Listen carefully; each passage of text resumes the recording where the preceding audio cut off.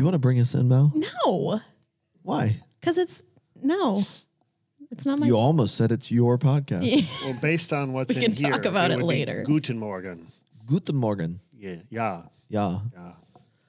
Good morning. Good morning. Welcome to Emotionships, where we talk about the real reason everything happens for a reason. I'm your host, Charlie Carroll, along with my can-do co-host, Mallory Redmond. You're running out. Hi. Welcome to the program, Mal. Thanks. Glad to be here. Today we are joined by a very special guest on the podcast. Now looking around,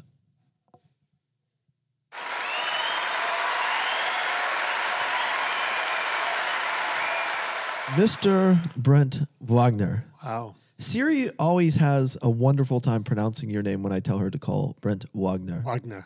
Yes. She Because it's spelled weird? No. It's if you. He's like, no, I'm actually weird. Yeah. If you look at it, it looks like Wagener. Yeah, there's an extra E. Well, the extra E is for eccentric. Oh, I like that. Yes. That's what I was told when I was younger. Welcome to the program, Thank Mr. you. Wagner. Very happy to be here. We are so excited to have you on the program where we're going to talk about energy in the form of wine. Nice. Yes, for those of you that do not know, Mr. Wagener is the executive vice president of wine at Heidelberg, which is the largest distributor in Ohio, correct? Ohio, correct. Yes, and you've been with them for how many years? Well, 33 years and 9 months and about 9 days. See, so if you're gonna love wine, you have to have this kind of like makeup to you. Yeah. That you're into the 34 the years details. is coming up quick. No kidding. Yeah, a couple months. But that's not why he's here, Few days. ladies and gentlemen. He's here because he is in love with the idea of wine. Oh, good. What'd you think we were going to say? I thought it was going to be one of you. Oh. Ooh. Because we're in love. That would be spicy. Send in your vote. Is Mr. Wagner in love with me, your host, or Mallory Redmond, our can-do co-host? What a fun game. Let's start with how long you have been at this. So I'll just say this. You are my favorite wine person to be around. Oh, I'm going to blush. Well, I think I am blushing. you actually. are. that's great.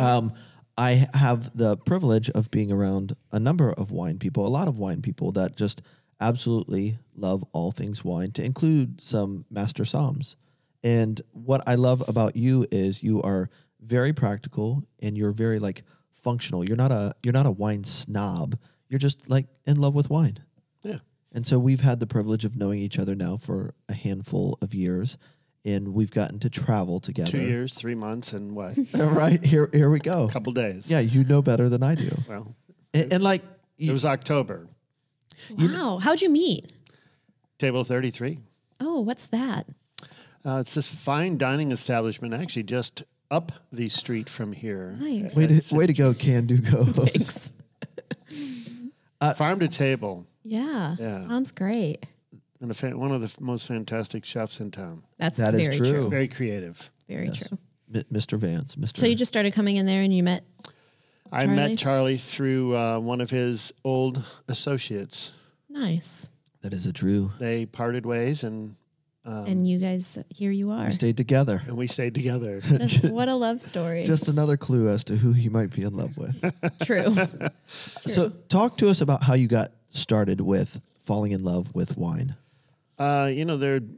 I'll have to make this the shortened version because there Sure, were yeah. times in my life where I exposed to wine because I remember actually my family is mostly German, but Easter, Thanksgiving, Christmas were traditional family dinners, and Mom would pull wine out because she thought it was very proper to have wine. And I remember being 10, 11 years old, and she would pour Colarossi Rhine or Chablis, which, by the way, they weren't Riesling and they weren't Burgundy, but Colarossi, Gallo, abused those names back then. But she would pour like an ounce in your glass and fill it with water. And you were allowed to have a toast with the adults, if you will. Beautiful. It was. And then fast forward, the next iteration was you are young and you want to try things, and those are the sweet versions like a Boone's Farmer Mogan David 2020, we should have known last year was going to be tough because Mogan David made 2020, right? And then fast forward till I was bartending and working at a lounge, and I was actually dating a girl who was quite a bit older than me. And our first date, we went out to dinner. She took me to this fancy restaurant, and we had Puy Fusé, champagne. Say it again. Yeah. What? Puy Fusé, champagne, and then we had a bottle of Bordeaux. And I thought, oh my God, I could go out with this young lady. Well, she was a little bit older than me. My mother didn't like me at that point in my life. Sure. And I was fascinated because Puy Fusé tasted really nice and champagne was incredible. And all the time I ever drank sparkling wine in my life, it was like Asti or something inexpensive and cloying. The key here was cloying. This wasn't cloying anymore. It was refreshing. And she inspired me to want to learn about wine. And I remember we'd go to there was a wine club in Toledo and a wine shop that turned into this wine by the glass place. If it existed in downtown Dayton today, it would work. The environment, the setup, everything was just absolutely right on. And we'd go there and taste wines, and my buddies were like, hey, why don't you go out with us? We're going out on Bowling Green and, play some pool and, check out the girls and whatever. I go, okay, so go out with you, drink beer, puke on my shoes, or I could go out to dinner, have this beautiful dinner, have nice wine, dance, and, what a night. No. Now, was she, because she was older, was she buying? She bought quite a bit, but I actually, at the time, worked 2 jobs, so I had some income. Back in those days, I was actually making as much money as I was 10 years later working at Heidelberg. Wow. Because I was bartending, I would sell my services out to people, so I do Christmas parties or birthday parties or whatever. I'd go to a house in Ottawa Hills, which is kind of like Oakwood here, right, in Toledo, and they'd pay me like $200 in cash plus tips. And I'd go there for like 4 hours, set up, do the whole bartending thing, and I'd get $250 in tips, come home with $450 in my pocket thinking, I don't think I ever want to grow up and go to school. Right. Why would you? Yeah, I just want to do this. See, so this podcast, we talk a lot about energy, and emotion is energy in motion. And this is what I'm talking about with Brent. Like, you can't help but like and want to be more interested in wine when you're around you. Like, all of the energy is there. It's in motion. Mm-hmm. So for the person that's listening right now that is not the big wine drinker, what would you say if they're tempted to tune out right now? Well, I think everybody has their wine. I'm really sold into the fact that there's a wine for everyone, and everyone has a wine. For me, it's not a wine. Usually the favorite wine for me is the one that's in my glass. And that was something I learned from Robert Mondavi. And yes, it is funny, but he told me, he said, at this moment, at this emotion, in this time in life, that's what's in your glass. It was chosen for you. You chose it. And that's your favorite wine because that's reality, right? Yeah. And I got to really appreciate that. And when I tell people that, sometimes you get the giggles. Oh, yeah, that's because you're drinking. No, I think it's more about life. Yeah. And the emotion of life. It's right now. Yeah. So this is my favorite wine. So I think I've tasted, I would imagine, I never really have counted them, but more than 10, probably more than 20-some thousand wines in my life. And if you think about it, if I think backwards, I could find a wine, I think, for almost anyone's palate. Now, if you don't like alcohol at all, it might be a little bit of a challenge to find you getting past because I think people who don't like alcohol, there's a bitterness or a burning sensation or something, right? Right. But there's low alcohol wines now that are actually pretty interesting. We represent one inside the Wine Trend Sales group called Villa M. And they made a Rosso and then a Bianco, and then we convinced them to make a rosé, and now they make flavors, but they're like 4.5% alcohol. And they're delightful. They're absolutely delightful. Yeah. Yes. So I have found that the more I know and the more I'm around you and learn about wine, the more I fall in love with it. And it's just the energy of understanding it. Often too many people have such a limited knowledge of what's going on and walk into a grocery store and look at the label and really have no idea about the grape or the history or the vineyard. And there's so much story behind it, which scientifically it's been proven that the story influences how it interacts with your body when you're drinking it. Absolutely. I mean, there's no doubt there's emotion in every time you take a sip of wine. You know, 70% of all wine sold in grocery stores is bought by ladies, and women choose wine more often than not on either loyalty, wines they've been successful with, they like in the past, or the look of the label. Mm-hmm. So that you could argue that over 50% of all wine is just chosen because of the way it looks. Yeah. And so it takes great marketing people. And that's why Gallo is still the largest wine company in the world, because they understand marketing side.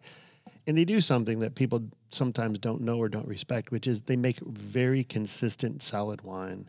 It might not be great at the low end, but it's exactly the same. If I tasted a glass of Colarossi Rhine today, I could probably look back 50 years ago and say, I remember this wine. It's exactly the same. Mm.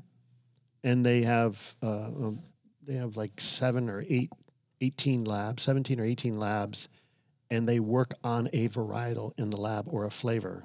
It's amazing what they do. Yeah. So they put the science behind the passion and the emotion of actually making wine, but they do the science first so they can figure out how it works. Yeah. We have had an opportunity to dine together on multiple occasions. I was reminded by your wife that we're dining together next month and I should be careful. Yeah, well, that is true. There is a story or two where we have purchased. We've indulged. Yes. Some would call it overindulging. I just call it enjoying life. That's good. I love it. I love enjoying life with you, Brent. Yeah. I think it's becoming more and more clear who is in love on this. Yes. I'm just going to sit back and watch. Before we go any further, I think you have brought something in your nifty bag for us to partake of while we talk. I thought it'd be nice if we, I don't usually drink wine at Look at this polishing rag. 9:29 in the morning or whatever time it is here in the Eastern Coast. But I did learn a lot from my friends in Germany. And you have met my cat. Ernst Lozen is my cat's name. And he's actually named after one of my dear friends. And he would tell you stories about what wine would you choose to drink when you either want to sober up or in the morning. And he would say normally it would be one of his wines, especially one of his QBA wines, which be you would drink these wines because they're low in alcohol. You would drink them to sober up or because they're so low in alcohol. And this wine, for instance, is 8% alcohol. Okay. So pretty low, right? Almost half as much as a lot of California table wines. Sure. Now, for the thousands of fans that are tuning in on YouTube right now to watch what you're doing, would you explain what you're doing? So I cut off the capsule for a nice presentation, and it would get all the foil away from the lip of the glass because you want it clean. You can even wipe it off. And then I'm just pulling the cork out. This happens to be, screw caps are becoming a big deal nowadays, but this one's actually an old-fashioned cork. Do you think the screw cap will completely replace the cork eventually? No. Okay. No, I think there's a couple reasons why. So sometimes people like to smell the corks. Mal, do you like to smell the cork? Well, I want to now because he's doing it. Yeah, it smells like wine, a little bit like cork, so... Can I smell? Literally, what you would do in the old days, you would smell it to ensure that maybe there's not an off or foul bacteria in the cork. Yeah. Whoa, wait. Whoa, wait. I just picked up on that. I was in Nashville dining with my father, and I was so proud. Nice. That I called for the Somme because it did not smell right. Nice. The cork didn't, or the wine? It was corked, which you're going to have to explain to people that a corked bottle of wine doesn't necessarily have anything to do with the cork. No, matter of fact, Mark Fisher, our local Dayton Daily News entertainment. We like Mark. White writer. He and I we've known each other since I moved here. I moved here July 11th, 1994, and we met soon after. And we didn't, I'm a distributor. He had to be always careful around me, right? Because he was the wine writer. He was supposed to be the guy who had no opinion. He was just writing up on what was going on. And anyways, he was telling me one time that he was down in Texas and he had been invited as a celebrity judge. And he had smelled this wine. He said, this wine's corked. And about 3 or 4 other people in the room, because they do tasting groups, and then you get assigned certain wines because there might be 1,000 wines in the competition. Right. And people started laughing at him. And he looked at him and said, what's going on? He goes, it's got a screw cap. And Mark says, okay. It still has TCA in it. Yeah. And the industry decades ago, I don't think a century ago, decided to call the phenomena of TCA, triachloroacetanol, in the wine. And the reason it exists is because it needs moisture, and a cork actually can hold moisture. And glass can't hold moisture. It doesn't go into the glass, if you will, but it can go into the cork. So at some point, someone used the word that it's corked. Something's wrong with the wine, which has nothing to do with the cork, as you just said, but it's a bad term. The industry needs to stop it and call it off wine or something. Yeah. Call it something's off. Yeah. And off wine, it seems like it's not a good thing. Yeah. But cork gives you a bad thing because screw cap wine. So TCA can actually come from a lot of different things. One is actually if you clean your winery and use like bleach or in hot tubs bleach, right? Oh yeah. You can actually clean so much that you could create this chemical and it could invade your cellars, get into the barrels, whatever. And you can also get it from dirty, musty conditions, and it'll grow essentially. But it gets into the wood or the cork, and then eventually imparts itself on the wine. And usually what happens when you get a wine that's off, or in this case, the industry called it corked, you get a wine that would actually normally do a couple things. One, for me, I don't think my nose is as good as other people. So I don't pick it up all the time. But for me, when you pour this wine, let's say, on your palate and you get no fruit at all, and it's like void of fruit, you're like, something's wrong. Yeah.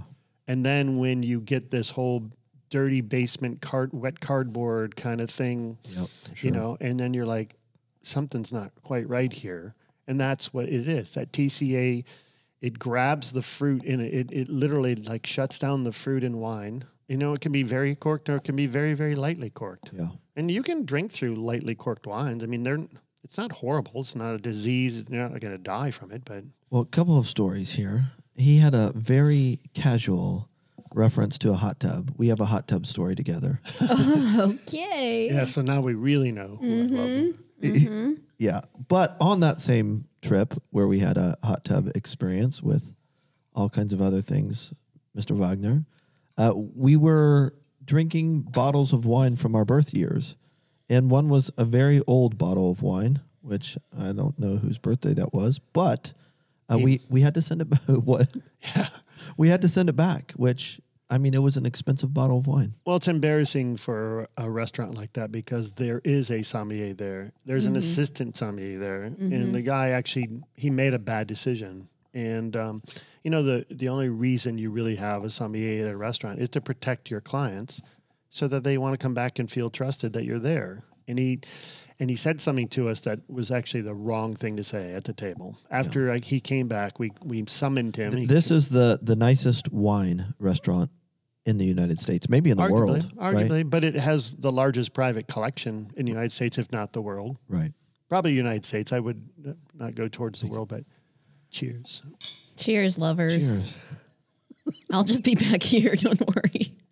So you can smell it, right? I can smell it. Yeah, it smells Are beautiful. you allowed to smell wine on I think your I cleanse? can smell. I'm on a cleanse, you guys. Happy New Year.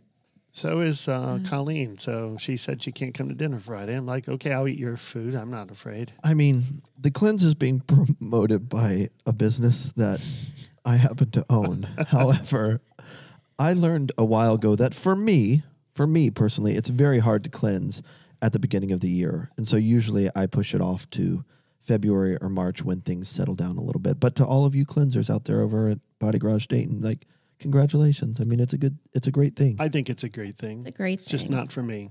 I'm a faster. So Oh man, Sure. I get like tangerine on the nose. yeah, it's people say petrol, and I understand where they get the whole idea of petrol, but Yeah. it's for me, it's actually like a tangerine skin because it's not it's not sweet fruit. It's the essence of the oil, right? Yeah, for sure. I would definitely say Yeah, it's the beautiful. skin. That makes sense. And you get a little bit of minerality in it. And this is Spätlese level. This is really beautiful. It's very beautiful wine. And it's got a few years of age on it. 4 years. It's 2016. Oh my goodness, the temperature is amazing. Are you kidding me? I mean, are you kidding? We need you to say more. I had This is a podcast. a tasting, and there was a University of Minnesota. This is a true story. University of Minnesota, not middle linebacker, defensive tackle, big guy, and we're tasting wine similar like this, except it was from Robert Mondavi, and this is back in this would be the late '80s or early '90s, and the guy tasted a wine that tasted similar to this, and he says, "Oh my goodness, this is like an angel pissing on your tongue." Oh. And I looked at him like, I don't know how to react to this. Yeah. I want to laugh. How perfect. I want to laugh, but I want to cry. Yes. Yes. I mean, It sounds like amazing hold and on horrible. a second. Now, What? like, Do not try hold to on a tempt second. me. A half an ounce is not going to hurt you. You have to. No, it's the principle of it. No, you have to taste it. You just have to. My trainer is listening to this. She won't care. It's a half an ounce. I promise it will not affect Don't do you. a half ounce. Do an eighth of an ounce. Do an eighth of it. You just have to taste it. It is amazing. Everybody's going to call me out for not No, keeping to the Hey, cleanse. Put it in No, your mouth that and is then not spit true. it out. Can I spit it out in this glass that Sure. you're drinking? Yeah, that's fine. Just move it around. Okay. It's absolutely amazing. I feel terrible. Smell it first. You got to smell it. It's a very special wine, and people, You're not kidding. people find German wines to be difficult to understand. on. But as soon as you- Why are you freaking out? It's so good. But It's say so good. more. I like the minerality of it. the minerality is genius part. Yeah, it's It sits up on a hillside in a little town called Erden, in the Mosel, and the vineyard is actually called Treppchen. So it's called That's really good. it's called Erdinger Treppchen. So Oh, German. I feel like I could chug that. right. Well, there's a few things going on. One, the scary part is there's residual sugar here, and I don't like to drink a lot of wine with a lot of sugar. Yeah. In wine today, and especially in Napa and Sonoma, people are tending to add sugar to Cabernet and Chardonnay, and it's not a good time. Yeah. We don't need more calories in our life. True. But for this style of wine, it's very delicious, and it's low in alcohol. So you're talking about 8.5% alcohol. It's about almost half of what a normal table wine would be nowadays. Normal table wines used to be a 12%, 13%, and now they're 15%. And this is 8.5%. And Ernie would always tell me, this is a wine you drink to sober. Something. Two things. Number one, you got to get your mic closer to your mouth. It's falling. Uh-oh. And number two, have you seen the movie Moneyball? I do not believe I've seen the movie Okay. Moneyball. That I first don't of all, own a television. your and- mic is better, and second, you're going to have to watch it because Mal hasn't seen it. And there's a line in the movie where Brad Pitt, who is playing Billy Bean, the lead role, says, "How can you not be romantic about baseball?" And it's just like you drink something like this, and you get everything from it, and it's just like, how can you not be romantic about wine? Period. I think it takes a little bit of education to get to that point, but It does. It's just taking You time. guys would die if you saw me drink wine in earlier years of my life. I mean, just a total abomination. Well, you just had to sit down and I realize. can't even tell you. I mean, like, I never cut this thing. I just rip it off. And then sometimes if I can't get the cork out, you just shove it in there. I did that in a hotel room. Yes. Same. See? Yeah. Well, sometimes you And got then to you figure get little out. pieces of cork, but you just, Although you can take it, put it in your shoe, and bang it on a brick wall and knock the cork out. I've seen somebody do that I've before. actually done it. Yeah. Now you were starting to tell us about this particular vineyard. So this is from Dr. Lozen, and the proprietor and the winemaker is Ernie Lozen. He's actually a doctor. He studied archaeology, and he was away doing his archaeology stuff in Egypt, and his father fell ill, and his mother summoned him home, and he decided to go to school to learn how to make wine, and because no one in the family wanted to do the winery part of Dad's business, so he took it over, and so hence the name still Dr. Lozen. But this is it's called 2016 Erdinger Treppchen, Riesling Spätlese. So the German label is very easy in some ways. It's Dr. Lozen is the brand. It happens to be a man. 2016 was the year. In the year of 2016, it was actually picked. That was the year the grapes were actually harvested. Erdinger is a city. Erding is in the Mosel region, not too far away from Bernkastel. And Treppchen is the name of a vineyard that Ernie, he doesn't own it, but he's got quite a few vines in Treppchen vineyard, which in the town of Erding. So Erdinger Trepchen. Riesling is the grape that mostly grows in a lot of Mosel, if not most of Mosel. You'll get Pinot Blanc and Pinot Gris, and now it's getting warm. You'll get some Pinot Noir, but Spätlese is a level of ripeness. So it was the most difficult thing for me to comprehend during the picking of the Riesling, as you go out and you would find there's different levels of QBA, quality wine, and the lowest would be just QBA wine, and then it would go to Cabernet and Spätlese and Auslese and Beerenauslese and Trockenbeerenauslese, and finally what would be their trophy, their Grand Vin would be Eiswein. And what happens is it gets to like a Auslese or Trockenbeerenauslese ripeness, and it gets 20 degrees and freezes, and they go out and pick the berries at 4 o'clock in the morning, bring them back to the winery. And when you go to press a grape that's half frozen, the only thing you get out of it is basically the sugar or the nectar of the grape. Most of the water is frozen, it stays behind. Mm-hmm. So that's where the word Eiswein came from. But this is picked at Spätlese level, so it's a little bit riper than Cabernet. So it's going to have a little bit more residual sugar early on in its life.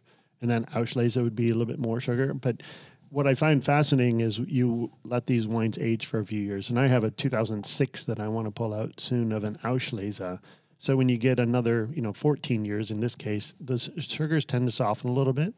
And the wine, it tends to integrate in the wine, and you don't get as much sugar in your mouth, up front. Yeah. This is the functionality of that I'm referring to when it comes to Brent and how lovely he is as a wine guy. Yes. Just all of the practical years coming out. So much knowledge. Well, I think that's... Can I have a little more? I think that's all about experience, right? The word experience is underplayed way too often, especially by people who may not pay attention. Knowledge comes from time a lot of times, right? You got to learn things. Yeah. And I think I'm a slow learner, so... Me too. I think it takes time for things to really sink in and really understand it. And then if you get the passion, whether it be golf or wine, then you really dive in. Yeah. I think that's when you start. So beautiful. And I didn't want to be the master sommelier. I didn't want to be the book smart, taster. And I get to work with, you've met Mary Horn, who is absolutely amazing. She's advanced level master sommelier, and her town is just fascinating to taste wine with her. But I never really wanted to do the book side of it. Yeah. I didn't see where that was going to help me in my career. I was more going to go towards management. And then ultimately now it's more about, there is still a little bit of management, but it's really more coaching and mentoring and some sales. And the sales right now, if I was a master sommelier, could make it be a little bit better. But sometimes people are a little bit, either put off or they're not a master sommelier. I don't know that I want to be in this group because I'm a little bit overwhelmed by it all. So and they're having their share of challenges right now, anyways. Yeah, they are. They have a group that might be gone soon. You never know. I think I read they just elected a new board. Is that correct? I had read that they had elected a new board, or they were going to, but they've got to clean out a lot of problems. It was a male-dominated organization who actually literally, physically, emotionally, mentally abused people, whether they be women or men, and it just was an awful situation. And finally, 21 ladies stood up and said, enough is enough. Yeah. And even if I don't get anything out of it personally, you need to be exposed, and the organization needs to be exposed. And it's just sad. I mean, it's a sad thing, sad situation. I mean, there's only 175 master sommeliers in the United States. Yeah. 175. It's not very many. Yeah, no kidding. But good for those ladies that stood up. Absolutely. Yeah. Should have never gotten that place. And I've been around quite a few master somms, and I remember being in Germany at Ernie's house with 3 master somms. When I was at his cousin's residence, we were tasting wine, Robert Weil wines. And I happened to be at the table with all three of them. And I was like, I really don't want to be at this table. Yeah. But no one wanted to be at that table. And it was kind of interesting learning a little bit from them. I got a softer side of them after that. But yeah, it's unfortunate how that went the way it went. But it is what it is. But anyways, mine was more about learning about people. I got in the wine business I went to school to become a biomedical electrical engineer. And after my short stint of learning with Roberta, learning about wine, that was my second or third phase. I was like, and I was running a nightclub as a senior in college, big nightclub, 400,000 people. It's an amazing place, 30,000 square feet. And I was around wine people occasionally, but mostly, beer and spirits. But my wine rep at the time said, you should come work for Heidelberg. So I went and applied because I was just getting burnt out in the lounge business. And I got the job, which in some ways shocked me. But now I'm like, well, I guess I'm going to sell wine. So I went over and told my mom, and my mom looked at me. I said, I got a job. She goes, oh, my God, my third son's going to be an engineer. And I'm like, oh, no. I got a job selling wine. Yeah. Deflated.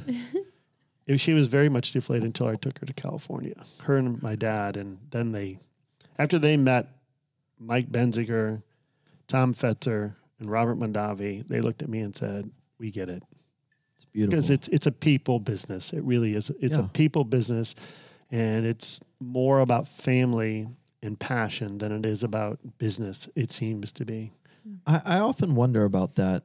I have a little bit of a European heritage myself, and with our country being as young as it is, it's interesting how the more I learn, enjoying life really comes back to those deep relationships and being able to do things and enjoy things such as wine that come from ancient civilizations. I think the first knowledge that we have of wine existing was about 5,000 years ago in the Middle East. And it's just like, these are things that transcend time, that go way back, that tools that people use to go deep or develop deeper relationships and appreciate the things that transcend any business that you can build or any amount of money or number of assets that you would have. So think about that. So what goes around comes around is an old saying, right? 5,000 years ago, they have now found and carbon dated these, amphoras, and they found that they tested the, whatever was left in there, and they convinced themselves that they were attempting to make wine and storming these amphoras. Ironically enough, one of the hottest vessels in the winemaking industry right now is clay amphoras. Crazy. I mean, Here we are 5,000 years removed from the beginning of wine, if you will, that we know it. Comes back. And it comes all the way back around. And people are finding out that when you ferment or age in this amphora, it's a whole different taste profile than in a stainless steel tank or wood barrel or different shapes. It's actually amazing. Well, it was the Romans that taught us, they started putting lead in their wine as a preservative, and then that didn't work out too well. People went crazy. Yeah. They did, right? Yeah, exactly. And especially people who were wealthy, because they were the people who could afford to drink wine. Yeah. The Hail Caesar, right? These people, lead's not too good for your brain, apparently. Apparently. They learned that the hard way. Yes. So is this something that Heidelberg carries? They do. It's actually in the Wine Trend Sales Company. And it's available not everywhere. It's he actually makes an entry-level wine called Dr. L, and it's his entry-level Riesling, and it would be around $12 retail. So that would get people interested in Ernie's wines to begin with. And this wine would, Spätlese, I guess it would retail for about $40 maybe. Okay. Yeah. Mal, would you hand that to me? So I have my Vivino app where I just catalog all of the wine I drink in order to order more of it or buy it whenever I need to. Nice. Speaking of wine apps, another app that you turned me on to was the Win Wine app. Yeah. For those of you that do not know of this, you need to. Do you want to tell us a little bit more about it? Yeah, because someone Wine. told me about it about 3 or 4 years ago. I think it's been 4 years ago now, and it's free service if you want to look at today or look backwards in time. But if you want to look forward in time, you have to pay them. And I remember 4 years ago it was $1.99, and then it was $2.99. Now it's $3.99 a year. It's gotten very expensive. $3.99 For the year. Well, and I literally use it to plan out tastings. So all the research out of it, it was not made to be a wine study per se, but this German woman, her son's still alive and still owns the company, if you will. But what she did is she cataloged every day of her life. She cataloged what she did, like in planting and where the constellations and where the moon and where the constellations were, and realized that she planted green beans on Monday, and let's say the constellations were aligned a certain way, and Wednesday they were different, that when she harvested them, they actually tasted different. Same soil, same same bean. Same beans, same everything. And so she documented this. She actually kept 50 some years of records, and her son now owns them. But this UK team met them through time and through people and said, well, that would relate to wine, right? Wine is grapes. It's harvesting. Why wouldn't it be the same?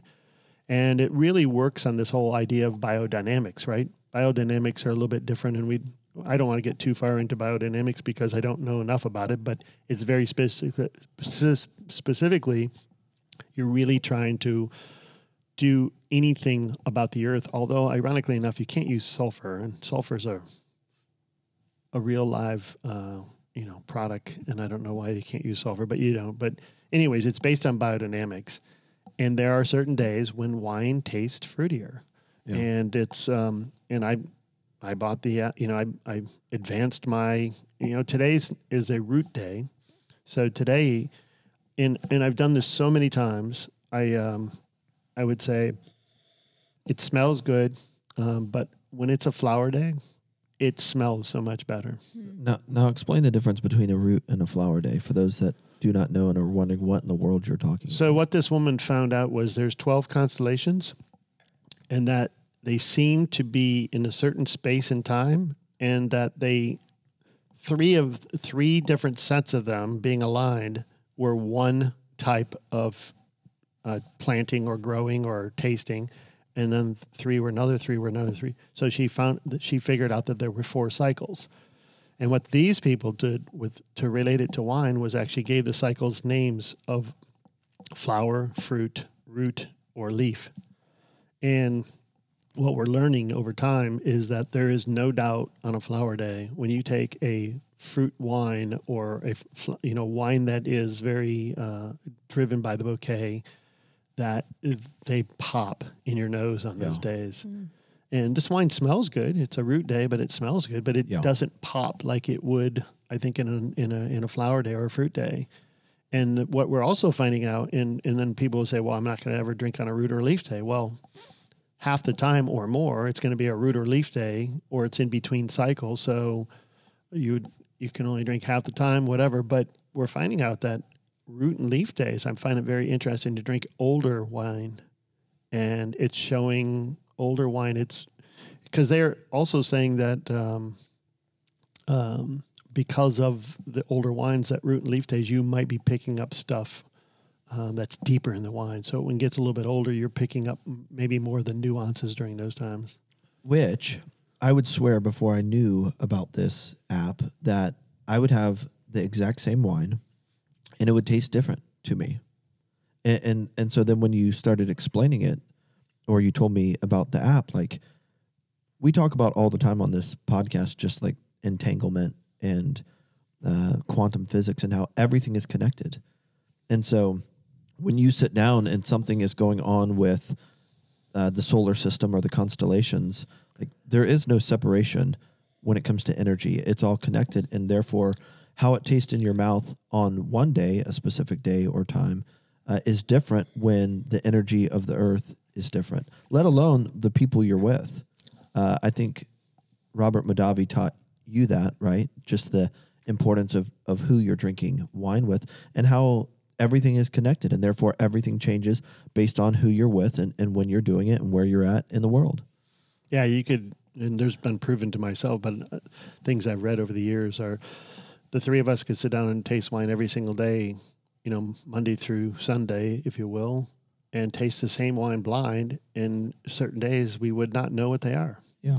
Because they would taste different. And part of that's your own body, right? Right. Sure. And what you're going through. I mean, I'm convinced of this when people say, oh, I went to the, Table 33 the other day, and they had their steak. It was okay. And I said, don't you ever think that sometimes it's the same exact cut of meat and it's next door to the other cut of meat, and maybe it's you, not the meat? No, nobody. Nobody thinks that. No, it's always, it's always someone else's fault or someone else's problem. I said, sometimes I think it's just you. Yeah. Well, I mean, we know that when you are in a state of fight or flight, via anger or feeling out of control or fearful, that your brain reorients itself and turns off certain breakers in the body because it wants as much energy to go into your limbs, your legs and your arms, so that you can fight that saber-toothed tiger off, versus all of the blood being around your visceral organs, which when the blood is around your visceral organs, like that is where everything functions from. 80% of your immune system is in your gut. And so living in the day and age where we have so many of these preservatives and additives in our food, like a lot of people don't have the energy that they want to have because the center of who they are is compromised, because the blood primarily lives in their legs and their arms and in the back of their brain versus the front of their brain. So if you are in a state of fight or flight and you're always stressed, like there are certain things that you're not going to be able to enjoy in life because they need more of your processor on than not. Well, especially if you have a high acid wine and you're all stressed out, you got more acid in your whole entire system. 100%. And you're getting a wine that you're like, I don't like this wine. Why is that?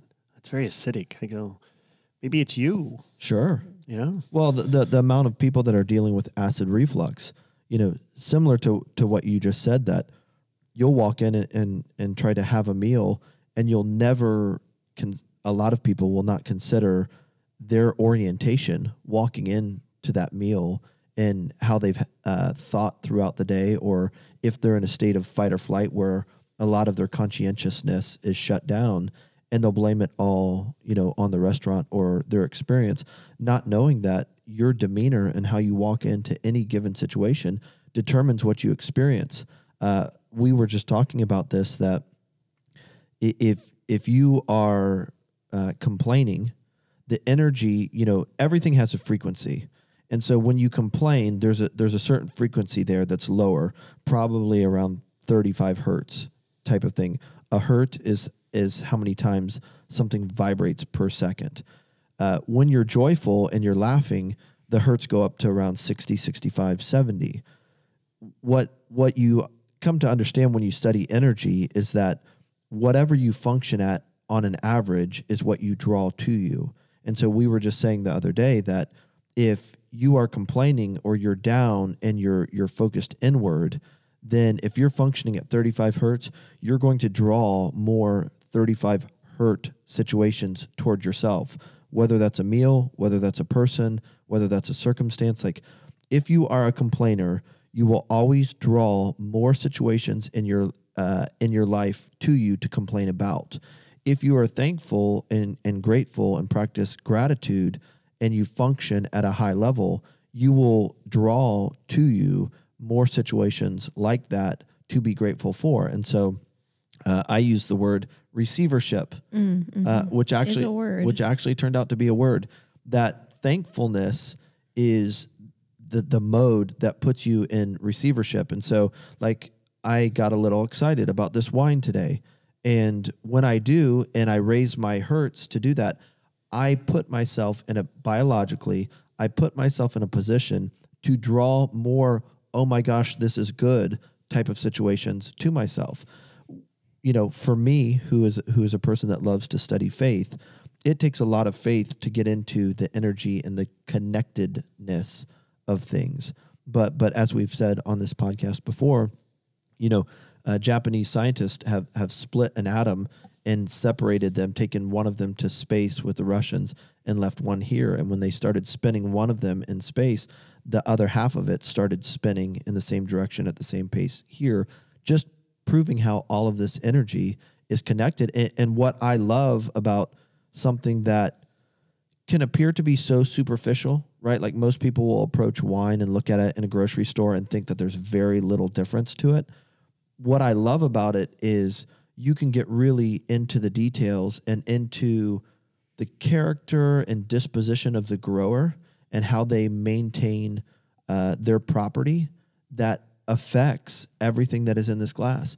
And if you are in tune and aware of it, you're going to get to experience all of that goodness and all of the life that actually exists in this glass.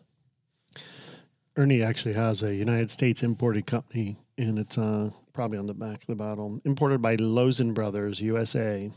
And his philosophy early on was he only wanted to do business with people. He wanted to bring his wine to America, but he wanted to bring other people's wines to America. And he didn't want anybody necessarily from his region unless there was a story to tell or something to tell. And now I think he might have 8 or 9 German brands in his portfolio. And there's a story, there's a point of difference, and there's a respect and a different, not only passion, but a different way to look at how they're making wine or where they're making wine. Yeah. But he appreciates it and understands that.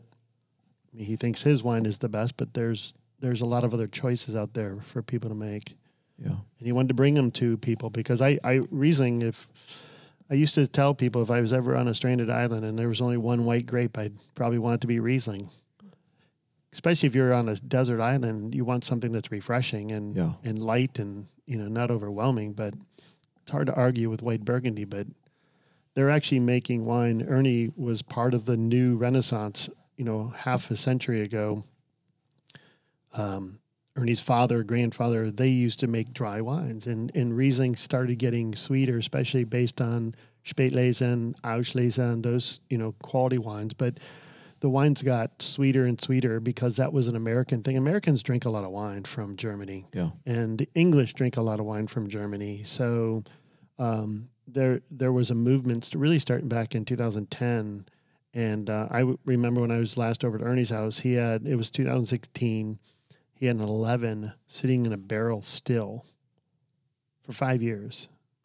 It fermented. Now it was just sitting in a barrel, aging, and it fermented all the way through. So instead of being 8.5% residual or alcohol, it would be about 12.5%, 13% probably, 13%. But it's dry because it's taken all the sugar and fermented it into alcohol and carbon dioxide. So now you've got a little bit higher wine with less sugar, residual sugar. And you leave these in barrels and they become almost like a white Burgundy. They're extraordinary. They're rich and fleshy and there's more shape to them.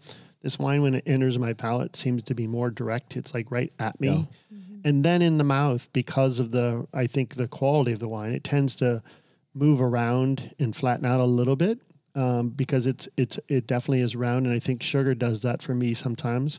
But these wines are gorgeous. They're just big and rich, and you're just like, oh, my goodness. And if you don't take the time to actually smell it and taste it like we're talking about, you won't get it. You really got to sit down and understand it. Put it in a glass. I actually served it in a Montrachet glass to Bo. And Bo looks at me and goes, this isn't Burgundy. This is Riesling. I go, good for you. Nice. I said, taste it. What do you think? He goes, well, it smells like Riesling, but it doesn't taste like Riesling to me, or not any Riesling I've ever been exposed to in my life, because it had been barrel aged and sat in a barrel for 3 or 4 years. And it was just this unctuous, round, beautiful thing. Which, talk about the importance of glassware just for 1 second. Well, that not all wine glasses are created equal. No, and I'm really a glass geek, and I'm the authorized Riedel person for Ohio and Kentucky. But so these are all Riedel, and they're varietally specific. So in this case, it's Riesling glass. They even make a Grand Cru Riesling for these better Rieslings that's a little bit taller and it's got a little bit wider. But their functionality, it's all about science. So Riesling tastes better physically when it's more directed towards the back of your palate, hence a thinner glass, and it tends to direct it more in your palate backwards. So it hits, and then when you close your mouth it will come forward, and then you physically swallow it. So it kind of comes in, goes back, and goes back, right? Well, Burgundy, the glasses are very much round and wide, and when you pour them in to splash them on your palate, they tend to hit across the palate more and not so deep, and they're a little bit more shallow. And it's physically what George Riedel and I think Maximilian is the 11th generation doing vessels back into the 1600s, 1700s. what George became known for is varietals because he broke down the DNA of the varietal. Yeah. And figured out your palate and the varietal and how it affects the entry point and especially the bouquet. I mean, this is really directing the bouquet to a smaller point. So the bouquet should be a little bit more intense, right? If it was a wider glass, it would tend to come out of the glass easier. So that's why he spent so much time, energy, and centuries, if you will, the family did, of constructing the perfect vessel. You know what I love about this and what wine can teach us? Tell us. It is just how much can be, pardon the pun here, right under your nose and you have absolutely no clue. It's amazing. And it's true of the rest of life. Yeah. Well, what I keep thinking about is just, I mean, what we always come back to is just awareness. Yeah. Like you just described so many things that most people would just like pick up their glass and drink it and keep going. And that's available. I love what you said about how your favorite wine is the one in your glass. Like that is just a practice of gratitude. And people just like can skip right over that. But it's true for what you drink and what you eat and who you're with and the conversations you're having and the way that you like experience just like walking outside, like just like noticing every part of what your senses are picking up on. Well, and how about just being present, right? Like, well, I think Robert Mondavi said that at the beginning of that conversation also, because I asked him about drinking expensive wine, and he made his, ironically enough, his favorite wine was his reserve Cabernet, if you will, or his reserve Pinot Noir, and he said, I would never go home and just open those up and drink them by myself in the back patio. Those would be times where I'd open up those bottles of wine to share with friends or family and get inside of the wine. Mm-hmm. And again, he said that would be my favorite wine because I chose it because of who I'm with, where I'm at, what I'm around environment wise. Yeah. But and some people just can't get over that. And they're like, yeah, your favorite wine is whatever's in your glass. Because you're drinking wine. I go, no, it's not about that. Because there are times where I don't want to drink wine. Right. Sure. Not very many, but. Right. Well, but it just comes back to, I mean, talk about the story of life that you can go out and buy wine that is mass manufactured, that has a ton of artificial chemicals and flavors and everything else in it. And like, there's no difference between this bottle and the next for you. But true to life, like when you stop and slow down and try to observe what is there, like there is a huge reward for those that, are aware and want to become more aware to the details and the nuances of life. Yeah, I mean, this wine, when you I'm literally chewing it. Well, I am literally chewing this wine. It is so good. It's got some richness to it, which allows it to feel like it's almost thicker. Yeah. Even though exactly. most people can't understand that because someone told me the other day, Franzia box, right? They make the Franzia in the big box finally. Yeah. Oh, yeah. People go, that wine's horrible. I go, don't you think it's horrible? And no. Oh, you like it? I go, you're missing the point here. The wine's not bad. It's more inert than it is poor of quality, right?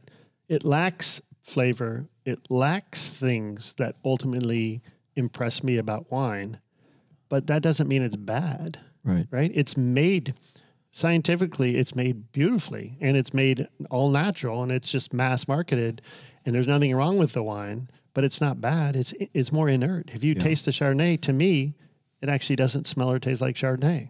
It's another thing I love about you. And when I say that Brent is not a wine snob, wine snobs will make you think that their standard is the standard. Mm-hmm. What is so beautiful about you, and I think this goes beyond just wine for you, having hung out with you and been in a hot tub with you. Okay.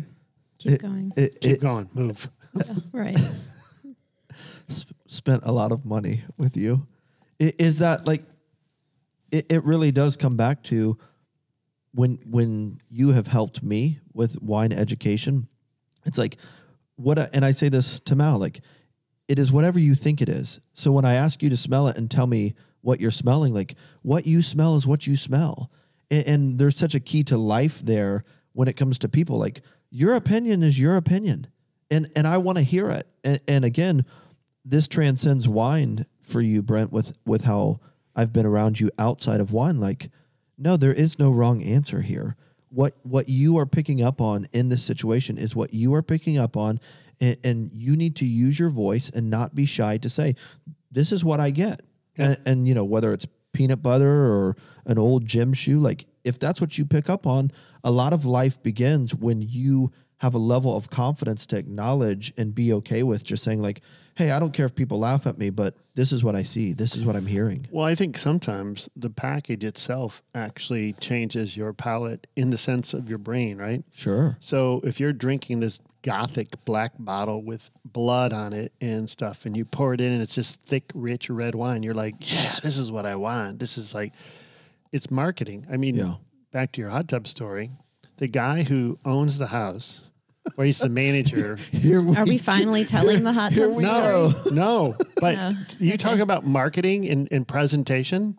So we get all the way to the top of the building, and he goes, "Oh, by the way, there's a hot tub out there," and we go over to it, and a hot tub on the roof. It's beautiful, and we're like, "Is it clean?" He goes, "Oh, it should be really decent." Oh, we just cleaned it a week or two ago. Really decent, and we all look at each other like, wow, that's good marketing. This is going to be really decent wine. Yeah, that does not inspire confidence. It's so funny that you remember these exact words. Unbelievable. And I looked at him like, you shouldn't be the marketing guy. Of anything. Of anything. And of course we go up there and pull the lid back. And it smelled so bad. Yeah, it's less And he had to than pour a decent. gallon of Clorox bleach in it. It was, but this whole idea of marketing, coming back to the label, I think it speaks to you sometimes, and especially some people who pay attention. The label will speak to you, and that will guide you in your tasting of the wine. But that's what it comes back to. Like literally, the people that ultimately do not understand or get wine are the people that are reading the blogs or they're studying whatever about it, and they almost try to shame you because you don't think the way that they think, which is ridiculous. It is ridiculous because we're all individuals. 100%. Everything's going to taste a little different to all of us, without a doubt. Just this morning, Charlie thought that Gelman's sweater was green, and Gelman says it's not green; it's gray. Everybody sees it. Did you ever see the gold dress? No. Some people thought it was white and gold. Some people thought it was blue and black. You don't remember this? Were you living under a rock? John was wearing a dress. I transitioned too quick. Oh, okay. Exactly. I do, roughly. It was like a really big deal. Very viral. Roughly. All of that to say, nobody was wrong. Well, I guess somebody was wrong, but everybody sees something or hears something or tastes something differently. I've had a lot of mentors in the wine business, and luckily Robert Mondavi was one of the early ones, but perception is reality. Sure. And it's not wine, it's life, right? And, you know, I just painted my wine cellar a color, and that color happens to be Merlot. And people said, that's grape color. I said, well, this looks more like grape color to me, but Merlot is actually this more reddish kind of thing. Yeah.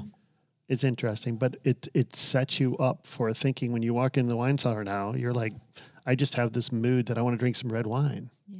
It is. It's mental, right? I love it. Last question for you today. Okay. Where does someone start? If right now they don't have a lot of knowledge or they're not in love with wine, but they want to give it a shot, where would you say they start? Well, two things. If you're a consumer versus if you want to get in the industry, that's a little bit more complicated. You'd want to probably find a job somewhere, although the restaurant business is a little challenging right now, or wine shops. But I think the easiest way to start is we have so many professionals in the industry, and whether it be, you know, the Krogers of the world or Myers, you know, they have choices and they have better wine. But I also like to tend to tell people to go to somewhere local, like Arrow Wine and Spirits or Dorothy Lane Market, because they've got experts who are standing there all the time they're open, and someone in there can help you and guide you towards something that you understand. And Dennis Batty, a friend who's worked at Arrow Wine for probably 40 years, and Dennis's questions to meet a new person are pretty straightforward. What have you drank in the past, and what price point are you looking for? Because you got to give me an idea, right? Just get me into the ballpark and I'll find your seat, right? That kind of, I want to sit in left field in Fenway. Well, it's a green wall. There really are no seats there, so you can't sit there. Mm-hmm. So if you get me in the ballpark, and tell me the price range and the kind of flavor or wines you drank in the past that you enjoyed and why you enjoyed them, then I'll help you there. Yeah. And I think that's the easiest way for people to start. Find an expert, find someone. And there's independent wine shops up and down the street. There's quite a few of them actually. And, the state of Ohio got out of the liquor business, and a lot of those places now have spirits and wine. Mm-hmm. And I think it's a draw for people, and beer. But I'd find someone you feel comfortable with. It's the same thing I told Laura Catena. I was helping her with her sons, and they'd been playing golf with their dad. They love the game. And I said, all right, I've listened to you talk for about 10 minutes, and I think I understand exactly where you're coming from. I think if your husband never stands on the practice range with your kids again, it'd be a great thing. And every time they go play golf, it's more about the moment of being with dad and not about the score or your swing is perfect or anything. Of course, your dad should compliment you, but find the coach or find the person or mentor who your kid understands and your kid likes, and that way they can engross themselves into it. And then finally, when it's time with dad, don't create a bad atmosphere. Create a memory. Mm-hmm. So when you're 20 years old and you come back from college, you're like, I want to play golf with dad. Yeah. It was like the greatest day of my life, right? Yeah. So same kind of concept. Find someone who can coach you and mentor you and get you to a new place. And then I think the next step after that is some of that's on your own. How do you wade through the water and start thinking about what you want to learn? Yeah. Maybe you don't like red wine, so you start tasting some red wines with people and get into red wine and understand what it is. Yeah. And maybe there are red wines that you love. Yeah. I love it. Great. Brent, thank you for joining us on the podcast. It's been incredible morning because I usually don't have wine at 9 or 11 in the morning. So great. Isn't it great? Yeah. This podcast episode is brought to you by Dumb Wine Deals, a little project that Brent and I happen to be working on together. That's good. dumbwinedeals.com. There you go. Be there or be square. Nailed it.